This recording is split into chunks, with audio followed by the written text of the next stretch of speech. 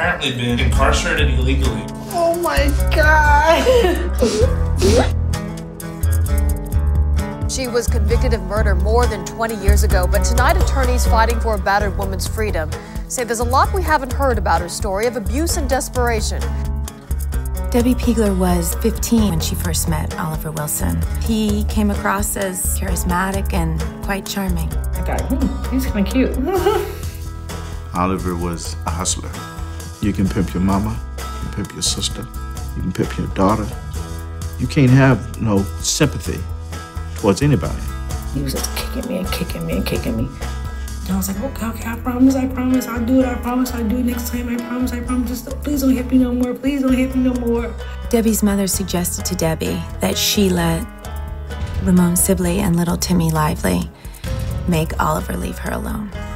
But I didn't want nobody to kill him, but I wanted somebody to beat the hell out of him.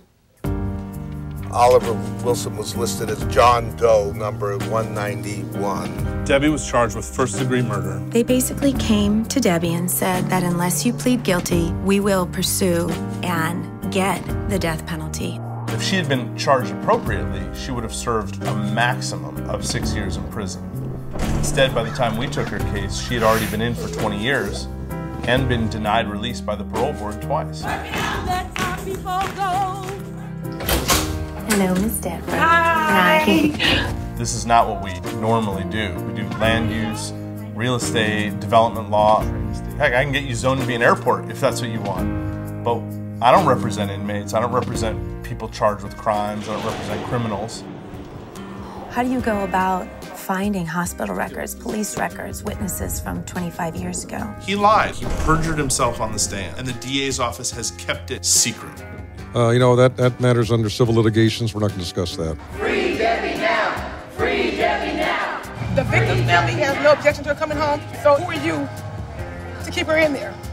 Get me out of here. A deal is in the works that would have finally set her free, but there may be a snag. If we are able to secure her freedom, then what it says to me is that there is hope.